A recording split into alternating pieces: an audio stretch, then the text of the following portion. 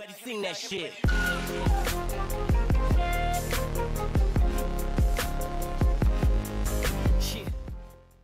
Kieran Trippier insists England aren't just relying on Harry Kane for World Cup goals. England's wingmen Kieran Trippier and Ashley Young are confident there is enough firepower in the side to share the scoring burden if Harry Kane's hot streak ever cools down. Trippier and Young were charged with providing the width and the crosses in England's 2-1 victory over Tunisia, and each provided a corner which ended with Kane converting.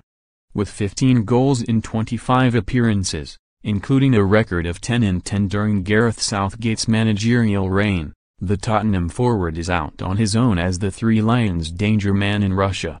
The rest of the starting 11 at the Volgograd Arena boast just 12 between them, including 7 from Young's previous incarnation as an attacker. Jesse Lingard, Raheem Sterling and Dele Alli all have superior records at club level and have been backed to start chipping in soon after a handful of chances went begging in Volgograd. "If Harry doesn't score, we've got players who can," said Trippier. "We're one team over here and we know we've got quality all over the pitch. We've got Marcus Rashford, Raheem, Dele, Ruben, Loftus-Cheek, they've had fine seasons, Jesse has as well.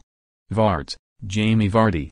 They've had excellent seasons for their clubs and hopefully in this tournament they can provide some for us." Young, fresh from his first World Cup appearance at the age of 32, was singing from the same hymn sheet. "I think you need goals from all over the pitch and I think that's what we'll be looking to do," he said. "You want a major goal scorer, a striker that's going to take chances, but we've got that in abundance. Surround the team with Vards, Welps, Danny Welbeck, and the kid Rashford. It's not just the strikers, it's the midfielders as well. We saw Jesse had a few chances, Sterling had a few chances as well.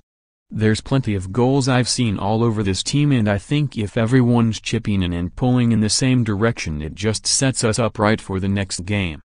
There is no doubt who will be carrying the nation's hopes when they take on unfancied Panama on Sunday, and it is not just fans who feel better about life when Kane is on the field.